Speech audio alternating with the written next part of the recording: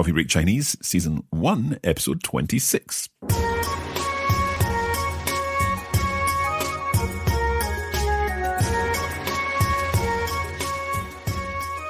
大家好，欢迎来到 Coffee Break Chinese， 我叫马克。大家好，我是 Crystal， 欢迎来到 Coffee Break Chinese。很高兴和大家一起学习中文。Now, I have to be honest here. It is a little while since we recorded a lesson, so I'm a little bit rusty today. Indeed, how would I say long time no see? 好久不见。好久不见。非常好。So, long time no see. What does that literally mean, Crystal? 好久 meaning really long time. Okay. 不见 not see you. Okay. So, 好久不见。好久不见。非常好。So, long time no see and long time no record. It's a while since we've recorded a lesson. Although the lessons are continuing to be published every couple of weeks, it is a while since we've been in the studio. So it's great to be back. And in this episode, we're going to be doing something a little bit more, well, a little bit different.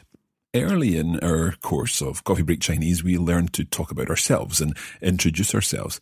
And I was saying to Crystal that I felt that I don't know enough about how to talk about myself in order to make friends on a trip to China. So that's what we're going to focus on today.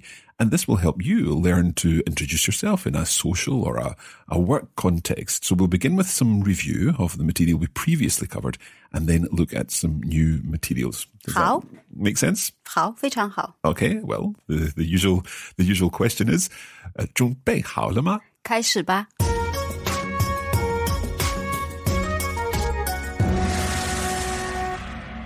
Crystal, remind us some important aspects of this whole topic about talking about ourselves. Well, first off, you need to introduce your name to people you meet. So name, 名字。名字. That's something we've definitely covered before. In fact, I would say my name is, I can just say 我叫马克, of course. But if I'm saying, when would I use the word name, perhaps in the question? 我的名字叫马克。All right, so that's a different way of phrasing the question. We can just say 我叫马克, but 我的名字叫马克, and we would say 叫 as opposed to 是. You can use both. Oh, okay. So can I say 我的名字是马克? 对。 And if I want to ask the question, what is your name? 请问你叫什么名字？ Of course. 请问你叫什么名字？对。 Okay, we've seen that before. We've heard that word before. What about where we come from? So the question is, where do you come from? 你从哪儿来？ Of course, so 从 is the from part and the 来 come. Yeah. So 你从哪儿来? Where are you from? I know that this is a review for me and for our listeners, but it's probably not a bad thing to review this. So 你从哪儿来? 哎，对。 And if I want to say I am from Scotland, in my case, 我从苏格兰来. 非常好。 I've remembered something. And then we've talked about where we come from, and what about where we live? 你住在哪儿？ Okay, so again, a phrase, a question that we've come across before. 你住在哪儿? And therefore I could say 我住在格拉斯哥. 非常好。 I couldn't remember my tones there. What are the correct tones there? You are correct.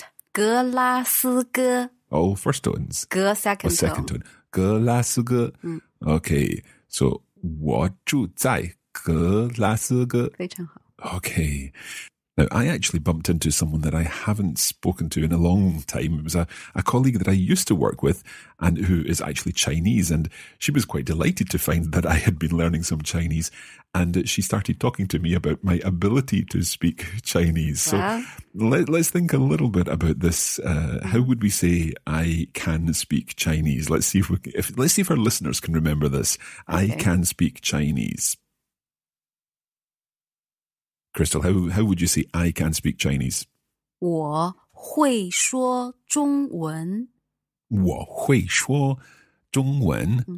Or I'm learning Chinese. That's slightly different. 我在学中文。 So we recognize these words. 我在学中文. Excellent. 我在学中文. So I actually did, in fact, I used both those sentences with my former colleague, and she was quite impressed. But when you're meeting someone in China, what would you actually say? Do you really say 你好, or is there another expression that you could use? Normally we say 你好. Okay. Yeah. There's a phrase that I've come across in some books, and it sounds a little bit strange to me. It sounds a little bit rude to me, actually. But it's something about are you eaten or something like that. Can you tell us about that? It was very popular. I guess back in the 1960s, 70s, or early 1980s, where China was still quite poor. So for people, they care about, have you been eating, and food was quite scarce at that time. But nowadays, China is so well developed. So people are less concerned about whether you have had eaten or not. They ask, how are you? How are you doing instead? Okay, so what was that phrase that was used in the past? 你吃了吗? 你吃了吗? So that is, you eat, and then the kind of past thing, the situation, le, and the question. 你吃了吗? 对. Okay. But sometimes you could simply say 吃了吗? 吃了吗? Eaten? Yeah, okay. But as you say, this is not something that is used regularly now. Not so much. But if you go to the countryside, perhaps people still use that expression. Okay. Right. Again, with my colleague the other day, she was asking how my family was, and I realized that I have never learned how to say the age of my children, for example. So could we learn about age in order to be able to introduce yourself and perhaps your family too? Yeah. Age is 岁. 岁. Yeah. For example, you say 9 years old, you say 9岁. So just 9 and then the word 岁. 对. 9岁. That seems straightforward. Mm-hmm. So would I say, if I'm pointing to my son, for example, and I say he is 9 years old, 他9岁. Perfect. All right. Yeah. It's easier than I thought. Yeah. 他9岁. Okay. What about, okay, if I'm talking about my daughter and I said that she is 12 years old, then, okay, I'll have a go. And I'm thinking it's the same word, but it's a different character, yeah? Yeah. 他12岁. Very good. 非常好. Okay. So what would the question be? How old are you? 你多大了? 你多大了? 你多大了? So there was a first tone, then a fourth tone there. 多大了? 多 means how many. Yeah. 大 means age. How big are you? Yes. Yeah. So How it's the big same are word. you? Yeah. Right. How old are you? So the 大 is exactly the same word as in 大学. 对对对. Right. So 你多大了? And if I wanted to say how old is your son, for example, I would say, you son, how big? Question. 对. Now here you're using le as opposed to ma. Yeah, because this is not a yes/no question. That's why we're not using ma. Of course. Okay, so let's hear the question again. 你多大了? Right, and we can put in your son or your daughter, for example. If you're meeting a family, you could say, what age is your daughter? That would be 你女儿多大了? 你女儿多大了? Okay. What about age? Do we talk about age in Chinese? Is it rude to ask someone their age? Less sensitive than in the UK or in the West. In the past, we just ask straight away, 你多大了? For adults, for children. But nowadays, I think China is more westernized now, more internationalized. So we do not tend to ask people's age straight away. But there are ways to find out their ages. Okay. A subtle way. And that would be? For example, in China, we have 12 animals. What do you call that? Zodiac. Zodiac, yeah. The animals of the zodiac, yeah. Exactly. So we say, which year were you born? Which animal are you? And then we can calculate roughly how old you are. So how would you ask which animal sign are you? 你属什么? Right, okay. 你属什么? So here, 属 is belong to. Which 什么 is what? What do you belong to? It's omitted 动物 animal is omitted here. Right, so we don't need to say animal, but people would understand what do you belong to. 你属什么? But we could say, what was the word for animal that you said? 动物. 动物. So is that specific to the animal year, or is it the general word for animal? It is a general word for animal. Okay. Remind me what a zoo is. 动物园. So an animal garden. Exactly. 动物园. Right. So we can say 你属什么? And then if I want, I can go 动物. Yeah, you could, but we really don't say that. We just say 你属什么? And then we just understand you're asking which year, animal year I was born in. Okay, Crystal. I'm going to ask you then. 你属什么? 我属猴. Okay, so I've no idea what that means. Can you help me? 猴 monkey. Monkey. Okay. 我属猴. 对. Second tone? 我属猴, yeah, second tone. Second tone. Okay. Okay. If I was born in, I'll tell you my age. I don't mind. I was born in 1972. So do you know what animal sign I would be? Let me think. You are 鼠. 你属鼠. So you're saying 属 你属鼠. Is that the same word? It's different word, but exactly same tone, same pronunciation. However, remember when you have two third tones together, the first third tone becomes second tone. Right. So let's get this straight in my head. The shu is belong to, and then the other word that is for a rat. I'm a rat, apparently. Is that a good thing? You're very good. All right, yes. good. So the rat is shu, but when we put the shu and shu together, the first one becomes shu, 对. shu. 对. So, 我属鼠. 非常好. If you've got three third tones together, what happens to the first one? Can you say, I am a rat, I belong to the rat, without thinking about it? You just say 我属鼠. So the first 我was second kind of tone like a as second well. tone, yeah? So 我属鼠. 对. 我属鼠. And then you said 我属猴. So that's a third tone as well? 我属猴. No, 猴 is second tone. Second. Okay. Great stuff. Okay, well, our listeners, I'm sure what we'll do, we'll put a link in the show notes so that our listeners can check out what sign they are, and then they'll be able to learn. We'll include the words for all the animal signs in our bonus episode, and a link in the show notes to a site which will help you identify what animal sign you are. We're going to break for a little moment, and then when we come back, we'll talk a little more about the kind of questions that you may be asked if you're traveling in China and someone starts speaking to you. How?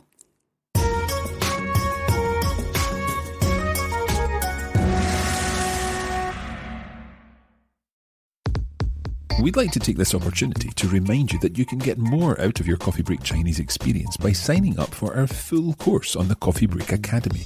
In addition to the audio lessons, you'll get access to bonus listening materials, lesson notes, and video versions of each lesson, showing the Mandarin words and phrases written out in Pinyin and Chinese characters. You can find out more at coffeebreakchinese.com.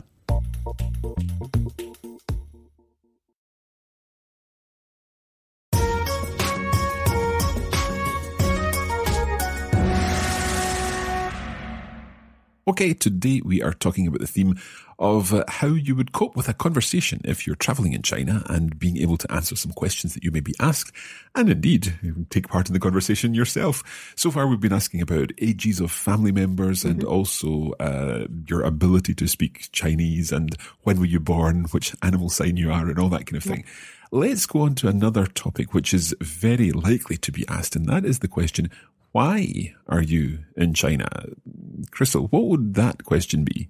Yeah, when we ask in Chinese, we do not tend to ask why. We ask, what are you doing here in China instead? Okay. So in Chinese, 你来中国做什么? So literally, you at China do what? Exactly. 你来中国做什么? 你来中国做什么? So let's learn some possible answers for this. what might we be? I suppose we could be on holiday, on vacation. Yeah. 我在这里度假 Right. You're saying 这里. Is instead that the of... same as 这儿? It's same in meaning, but 这儿 is more popular in northern China or in Okay. Beijing. 这里 is anywhere else in China. Anywhere else. Okay, I think it's time that we introduce both. Okay, Good. so I can say 我在. I've forgotten the word for on holiday, actually. Can you go through that again? 我在这里度假度假. So 我在这里度假. I am on holiday. Or I could say, if I'm there with my wife, for example, I could say 我们在这里度假. 对 Okay, right. I may be in China for work. How would I say I'm here for work? 我在这里工作工作. So that's work, yeah? 我在这里工作. Right. Another very likely reason, perhaps, that I might be in China is to learn Chinese. 我在这里学中文 So I at here learn Chinese. 对我在这里学中文。文文中文 or could I say 我在这儿学中文可以 Okay, so 这儿 or 这里对 both will work. I'm here to visit my family or some family members, I guess. Yeah. 我来这里看望家人 Right, now Crystal, you said 来 there. If that's to right. come. Yes, I come here to visit my family. So could we say 我在这里 and then whatever you said there. Yeah, same. Both work. So Yeah. I've come here to learn Chinese. I've come here to visit family. Or I am here. I'm at here. So Precisely. let's hear I am here to visit or I've come here to visit family. Okay, let's say I am here to visit family first. 我在这里看望家人看望. meaning to see, to visit. So we've heard kan before. So what's the difference between kan and kan wang? 看 is just to see. 看望 is to pay a visit. Okay. Kan wang. And then the family? 家人 家 is home, family. 人 is people, home people. Okay. So 我在这里看望家人. 非常好 Or could I say I've come to visit family? 我来这里看望家人. 非常好 Okay. That's all making sense. Okay, so we have established that you can speak Chinese. And then naturally, the following question would be, how long have you been studying Chinese? Right. Okay. Can we hear that question? 你学中文多久了 Right. I think I recognize all of those different bits in there. So you said 你学中文, so you learn Chinese. Then you said 多久了? How long? How long? So the 多 is the same as 多大了. 对 So how many years or how big? And 多久了? How long? Where have we seen that 久 before? Just now. 好久不见 Of course. So, long time no see. So how long? 多久? So let me see if I can put this all together. You learn Chinese. How long? Has it been? Has it been? Yeah, let's say, has it been the l at the end?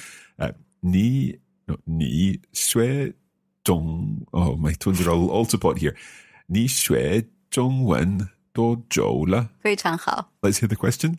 你学中文多久了 Okay, I need my first tones to be higher. 你学中文多久了? Perfect. Okay, so, okay, let's give an answer for this. I have been learning Chinese, let's say, for 2 months.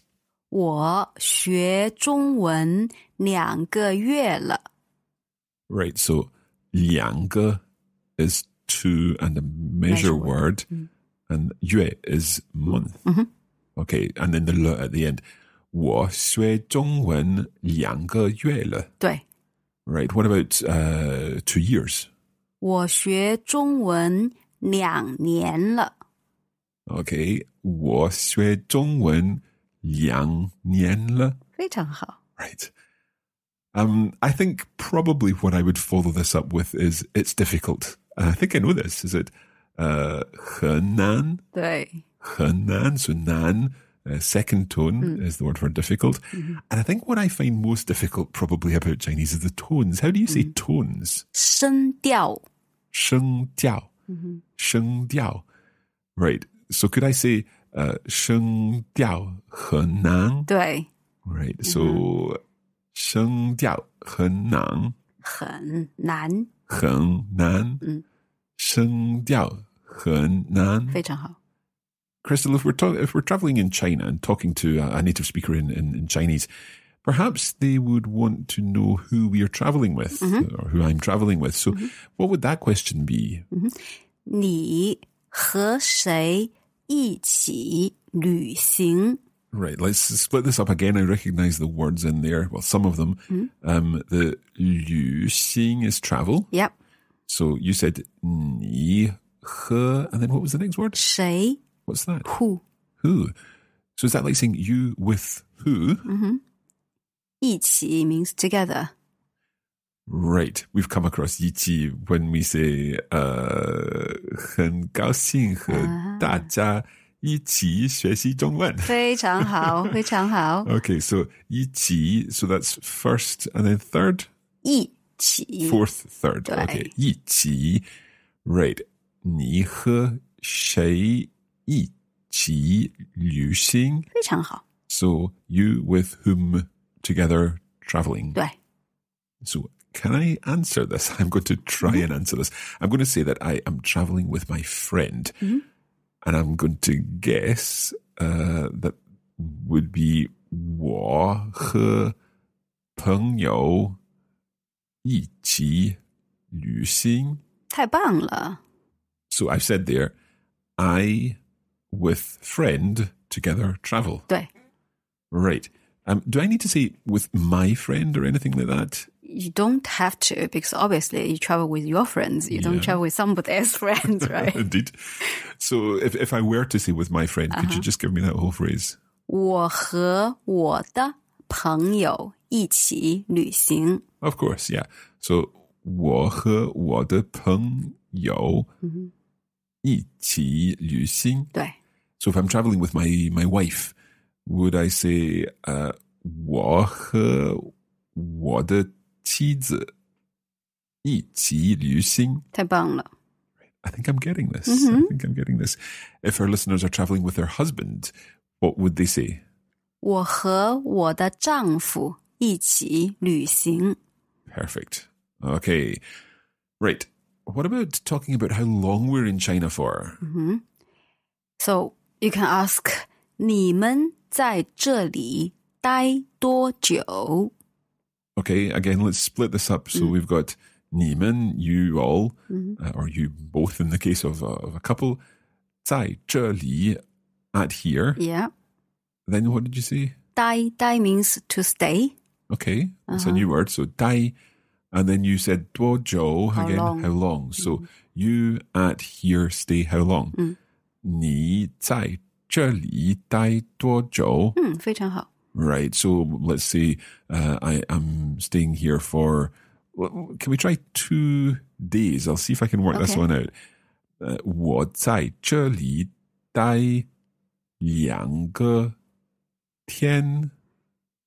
2个天 We do not use the measure word for 天 here Okay. Just 2 days 2天2天. Okay. But would you use a measure word with other times, for example, if you're here for 2 weeks? 2 weeks, yes. 2个星期 and 2 months, 2个月. But when it comes to year, no measure word. 2年 Right. So days, no measure word. Year. Weeks, measure word. Months, measure word. And year, no measure word. 对 What about hours? Yes, measure word. Measure word. Okay. And is it g all the time for all of these measure? Yeah, we like that. We like that. It's always good when it's g. So I am here for 2 days. 我在这里待2天. 很好 Or for 2 weeks. Week is 星期. 星期 星期. Okay, so both first tones. 我在这里待2个星期非常好 Remembered my g in there. Good, excellent. Right, we're going to be talking a little more about this in our bonus episode. We're going to be adding some extra phrases in there. But one thing that I think is important, if we're finishing off a conversation, how would we say it has been lovely meeting you? I've enjoyed meeting you or something like that. Could we just use our phrase that we've used in the past? Yes. It's the same when you meet each other for the first time. You say, hello, my name is such and such. Nice to meet you. I use the same thing. 很高兴认识你. You use the same expression when you say goodbye as well. Okay, 很高兴认识你. Right, so we can use that as a greeting and as a goodbye. Perhaps we could add one more thing in there. Perhaps if we want to stay in touch, what would we do there? The most popular thing is WeChat. WeChat, okay. Yeah. Interesting that you mentioned that. So tell us a little more about WeChat. WeChat is so important in everyday's day-to-day life and in work as well. Me, personally, I live in Scotland, but I keep in touch with all my friends, business associates in China, in Scotland, in the UK, through WeChat. Okay. You could talk to them, you could leave a message, text message, voice message. You could have a conference call or video call. You could send pictures, documents. It's just so convenient. Okay. Now, probably we should say that there will be other methods out there. We're not, this is not an advert for WeChat or anything like that, but as a cultural thing in China, WeChat is everywhere. And you pay by WeChat too. Okay. So how would we say then, what's the expression? Is it, here is my WeChat? You know, how do you We actually don't say that. We say, add my WeChat. Right. How would we say that then? 加我微信. 加 is add. 加. Yeah. 我 means me or I or my. 微信 is WeChat. 微信. So effectively, 微 means micro. 信 means message, micro message. Right. So what was the word for add again? 加. 加. 加我微信. Yeah. So when people meet each other, we always say, oh, 加我微信. So we just add each other on the WeChat and then boom, that's you. That's you. Excellent. Well, okay, I'll need to get WeChat and I'll need to add you on WeChat so that we can plan our next episode. Exactly. But for now, we're going to leave it there. Now, I mentioned the bonus episode there. You can access our bonus episode and also lesson notes and videos of all our Coffee Break Chinese lessons by heading over to coffeebreakchinese.com. These are our bonus materials which will give you the opportunity to practice your Chinese further. Don't forget, you can also join us on Facebook and practice your Chinese on facebook.com/coffeebreakchinese. And you can keep track of what's going on behind the scenes here at Coffee Break Languages by following Coffee Break Languages on Instagram. That is it for this lesson. Next time, we're going to be talking about jobs. Again, it's very useful to be able to outline what you do for a living if you're making friends, and we'll also be talking about different types of occupations, learning how to say that in Chinese. All that coming up in the next episode, episode 27 of Coffee Break Chinese. But for now, we would like to say thank you, and we'll be back again soon with more. 谢谢，再见。谢谢，再见。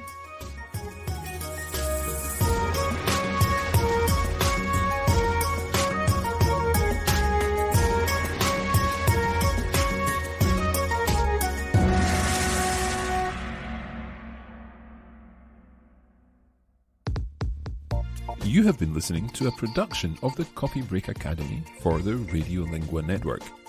Copyright 2017 Radiolingua Limited. Recording copyright 2017 Radiolingua Limited. All rights reserved.